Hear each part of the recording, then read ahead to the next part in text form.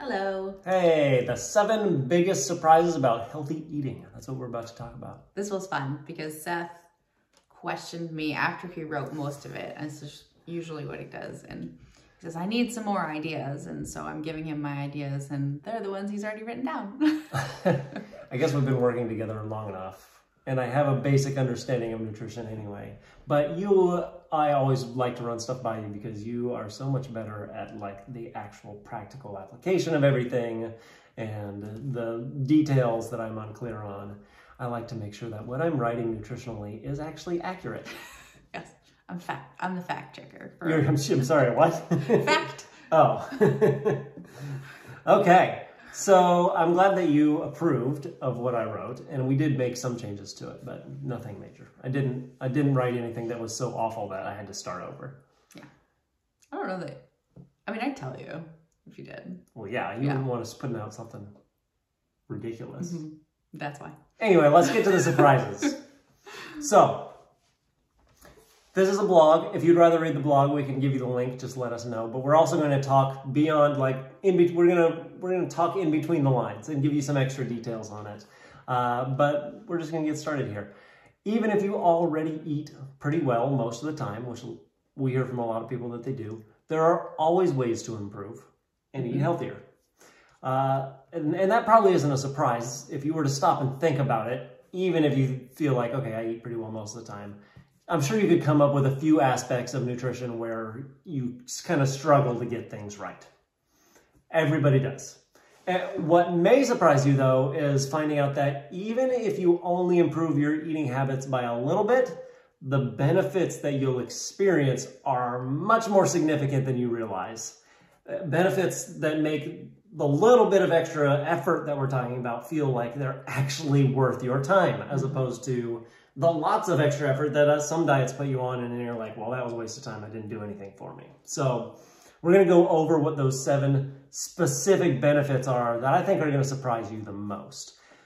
But first, I'm going to tell you something that I've changed about myself, and just the idea that even a nutrition coach can eat a little bit better. So we're not just talking about you, we're talking about everybody, ourselves included, can eat a little bit better. So over the past 10 to 15 years, I've changed a lot.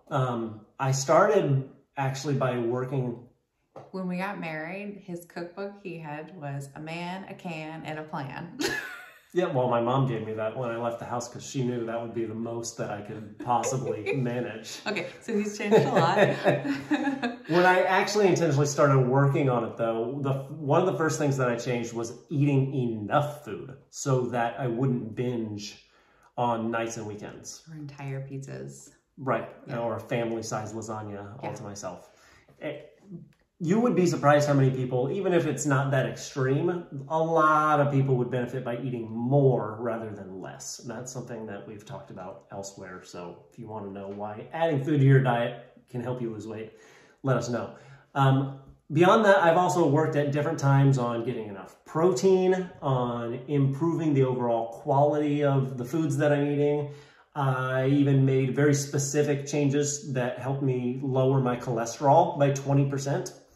So, of course, it helps that I have a nutrition coach. It doesn't always help that she's my wife. No.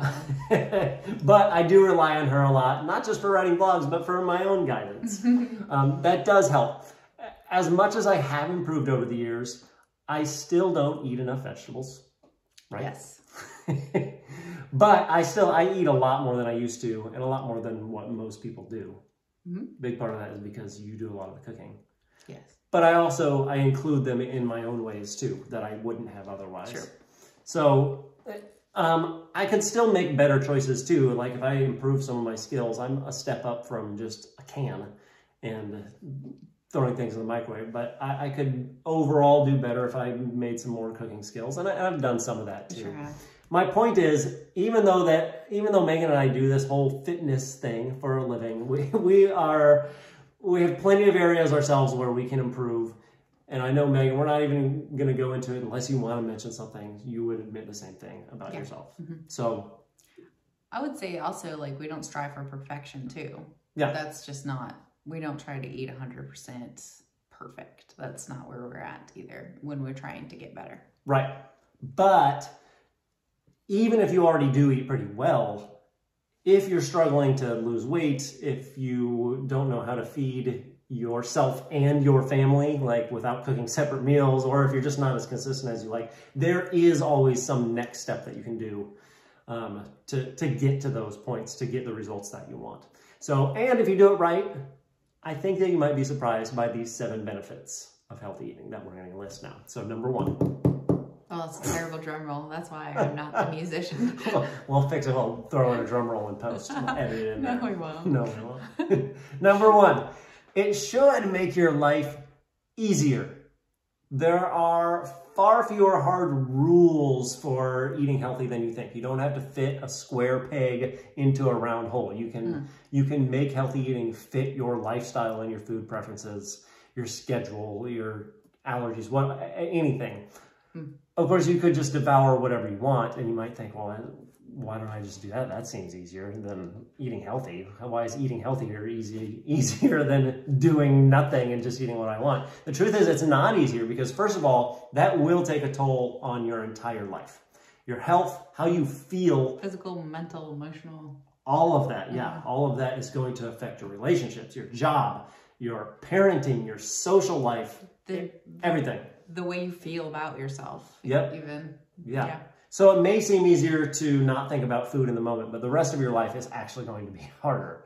On top of that, whether it's last minute or a week in advance, at some point you will have to make a decision about food.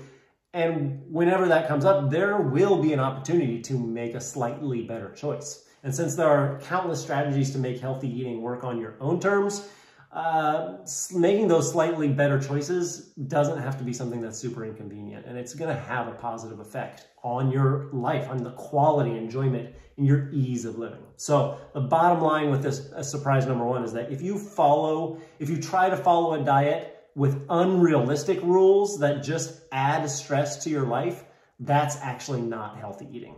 Even if you were to lose weight with it, it's still not healthy. Yeah, there is a negative mental thing that happens when the more strict a diet gets. Yep. Number 2, surprise benefit about eating healthy. Number 2, you won't be hungry. That's always, I don't know that there's been one client that has said, I'm starving, I'm so hungry. I'm actually not that hungry. Most people are surprised. Yeah. Yeah. If you want to lose weight, or once you do lose weight and you want to maintain it, either way, in either side of that, there's no reason to let hunger control you. So, and like Megan said, a lot of people are surprised that they actually get to eat even more food than what they normally do. Or how okay they feel with what they're eating and their hunger levels. Like, it's pretty amazing when you do it a good way. Yeah. Now, I want to address both sides of those quickly. For weight loss specifically, I already mentioned at the beginning that one of the first things I worked on was eating more so that I didn't binge on nights and weekends, which is not an uncommon problem. Even if you do have to cut back at some point to continue losing weight, if you have realistic expectations, in other words, you are like, okay, I'm just trying to get to where I lose a little bit of belly fat and get a flatter stomach. You're not trying to become like a stage-ready bodybuilder and have chiseled abs. Not me. Assuming your expectations are realistic in the first place, and getting hangry should not be something that's a common occurrence. I'm not saying that it will never happen, because nobody's perfect. Yeah, well, things happen where you can't have a meal at a regular scheduled time. His life, kids, whatever. Yeah, and with weight loss specifically, there may be times where you feel a little bit hungry, but getting really hungry and hangry, that should not be common. Now, on the other side of that, of just maintaining a healthy weight, that's even easier. In fact, once you have the right strategies in place, that's when you're going to really start to go, oh my gosh, I can actually eat all this? This is great. I feel so good. I've got so much more energy, all this stuff. So, bottom line with surprise number 2 is that the most hunger you should realistically expect with healthy eating, and it will come mostly if you're trying to do weight loss, because you may not really ever feel hungry when you're doing maintenance, right? But the most hunger you should feel is that by the time you feel like, okay, I really need to eat now, it should be time to eat anyway. You agree with that? Yeah. Oh yeah, you do, because you already read this. Well, actually, I haven't read all. Oh, you didn't read that one, yeah. Okay, are we on number 3? Number 3. Okay, wait. I think that this is arguably one of the most things that people are gonna come up here. Controversial, come in here and say, you can't do that. That's not true. So if anybody says opposite of this, then you're not listening. Yeah, listen to the whole thing before you just go off. So surprise number 3 is that treats are healthy. There's no reason to feel guilty about indulging in something that isn't optimally nutritious. We have a dog. Just gonna let that pause for a second. So, or as I like to say, sweets aren't cyanide. Okay. Okay, so obviously there's a bit of moderation that comes into play, but just because you ate a sugary treat or even just a favorite comfort food, that doesn't mean that you've done something harmful to your body, like ingesting cyanide, like that you haven't. And then people argue that they're gonna say that you have, and you haven't. Yeah. I'm sorry, it's not the same thing. The concept, in fact, of labeling certain foods as good or bad inherently, that's associated with guilt, anxiety, yo-yo dieting, yes, disordered eating, and leading to the actual eating disorders even. So the sooner you can move away from that mindset, the sooner you can actually have a better relationship with yourself, which is pretty healthy. Yeah. So the bottom line with this number 3 is that eating healthy does not mean giving up your favorite foods. Treats are not bad, and in moderation, they can even be good for your mental and emotional health. Okay, I'm glad you said that, because I was going to make that point. Yeah. Okay. Okay, number 4. Surprise number 4. Healthy eating can taste good. Yeah. Whether you're the type of person who craves variety, wants to eat lots of different foods, or you pretty much have the same basic 3 meals every day, eating healthy can help you discover a whole new world of foods that you genuinely enjoy. So I used to be super picky about eating, and Megan would still describe me as particular. Yeah. So don't view me as some like health nut who's brainwashed himself into thinking, oh, this walnut and kale salad is so yummy, because it's not. Those are 2 things I don't eat. Yeah, right. But I also know from that perspective and from my own personal experience that it's easier than you think to become a less picky eater, to the point that I actually prefer more nutritious meals now, most of the time. Not saying always, but compared to less nutritious, most of the time I actually, by taste, I'm like, no, I'd rather have this compared to the highly processed stuff that I used to eat. There are certain things that I truly, truly love now that took some time to get used to, like sweet potatoes. One of my favorite breakfasts has sweet potatoes. I used to not like them. It took me some time to get there. There are also things that I don't love or hate. I'm kind of neutral about it, but I still eat them from time to time, like lentils. It's like, okay, sure. But there's no reason to force yourself to eat foods that you disgust. For me, that's like green olives, for example. Yeah. I'm just not gonna eat them for the sake of, oh, they're healthy. It's a healthy fat, so you should eat it.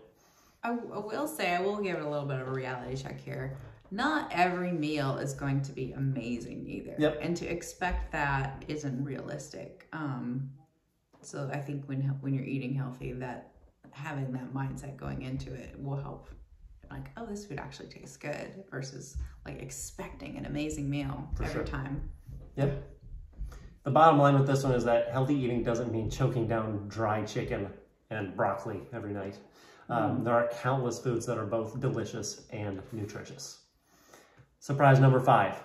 Healthy eating does not take more time, contrary to popular belief. Unfortunately, the example most people have for eating healthy consists of weighing food, counting calories, tracking grams of protein, carbs, fiber, sodium. That does take whatever. time. For sure, that takes a lot more time, and it definitely takes more time than just throwing food on your plate and moving on with your life. So the strategy that we recommend for healthy eating is much closer, practically speaking, to the throw some food on your plate method. It doesn't take more time, and yet it's just as effective as tracking calories and grams, but without all the extra work. So I'm not going to go into the details on that here because we have it all over the place, and we're happy to share. If you're like, what are they talking about? Just let us know. It's a hand guide, and that's what we teach. Anyway, even if you don't know our specific strategy, or even if you don't use it, the point is you don't have to change your entire system or even lack thereof. If you're like, I don't have a system, you don't have to change it to start making better choices. And think about it. You might be like, he doesn't know me. But think about this. Does it really take any meal prep to eat an apple instead of a bag of chips? You don't have to prep an apple anymore. You take a bite out of the apple. You have to open the bag of chips. It takes more time to open the bag of chips than it does to grab the apple. Does it really take any extra planning at the grocery store to grab some Greek yogurt instead of just the regular yogurt that you would normally pick? It doesn't. Same amount of time, you just have to make the intentional effort to move your hand over and grab the other thing. So those are a couple examples. He doesn't do the grocery shopping, but theoretically, yeah. So if they're not right next to each other, it's still, I'm getting yogurt. I'm going to go over here for this yogurt. Okay, it's not taking more time. There That's we the go. point. Bottom line is, whatever plan you have now for choosing foods, even if it doesn't feel like you have a plan, you can use that same basic system with no extra time involved and still make better choices. Absolutely. Okay. Number 6, we're almost there. I'm trying my drum roll, yeah. You will be surprised about the energy that healthy eating gives you. So fast food, French fries, frozen lasagna, any processed food. Chicken nuggets. Again, yes, they're not bad, but the more that your diet consists of those things, the more sluggish you're going to tend to feel. And a big part of that is because your body just isn't getting the nutrients that it needs to feel good and function well. It's not because, oh, I'm putting all this bad stuff in me. It's because you're not getting enough of the nutrients that you need, that you would be getting from other foods. Yep. So just as an example, one client that Megan works with, do you want to share this? Sure. So he was super meticulous, I'll say, about getting protein and carbs and fats, and like really meticulous a lot about all the foods he was eating and In other words, he exercising. already eats well. Yeah, he already eats well. And then we changed one thing. We went from one bench. Mention that he's got a stressful job. Oh yeah, he's got a super stressful job. He's on call some nights. He'll have to get up like we do in the morning and work all the way through the next morning. So that makes it really tough for him. So struggling with energy. Yeah, energy and recovering from that was really hard. So the only thing we changed during this time period was we went from 1 vegetable a day to 5 to 6 servings a vegetable a day. In a matter of weeks, he felt like his energy levels were more level throughout the day, and he wasn't feeling like he needed energy drinks to get through the day, and he's totally stopped drinking them. It was a big change just by adding more of those nutrients that he needed, even though he was doing all the other right things. Yep, that's what it was. His body was getting more nutrients, and that gave him enough energy that he stopped drinking energy drinks. That's a big deal. That is a big deal. Exercise obviously is something that helps with energy too, but if you struggle throughout your, to get through your day, or you feel like you don't have the energy for your family that you want to be giving them in the evenings, you can't be present, don't underestimate how much the foods that you eat can impact this. And the bottom line with this one is that when your body gets more of the nutrients it needs, as opposed to just eating less, it can have as big an effect on your energy as exercise does. Last one, number 7. Surprise about healthy eating. Now, stick with me here. You will feel better. Okay. You might not be surprised to hear that healthy eating helps you feel better, but there's something about it that will surprise you. So like I said, hang in there. You may not even realize it, but there is a part of you that feels like getting fit, while it may help you feel better physically, it's going to come with some hard sacrifices. So even if you have the knowledge that healthy eating is good for you, there's still some doubt in your mind as to whether it's actually worth it. And for the record, we totally agree that it is not worth it to get super ultra mega fit. We're not talking about that.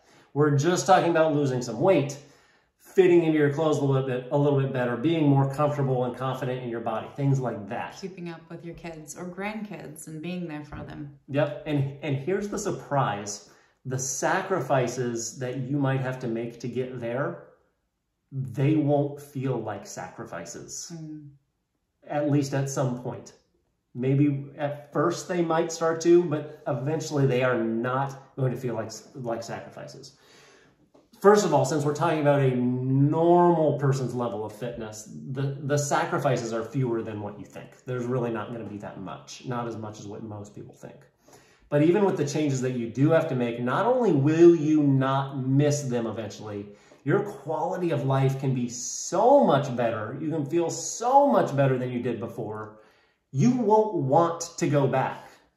And it's not like you completely have to give up anything anyway. You can still enjoy treats and have all these things. You can still have the same things. You're not dropping it. I'm gonna add something here. Whenever we've had clients like go on vacation or they had something come up where they really don't have access to vegetables for a couple weeks, or they haven't strength trained in a couple weeks, they notice the difference. They notice that they don't feel as better. It's really quite amazing. And they're like, I can't wait to get back to my normal life.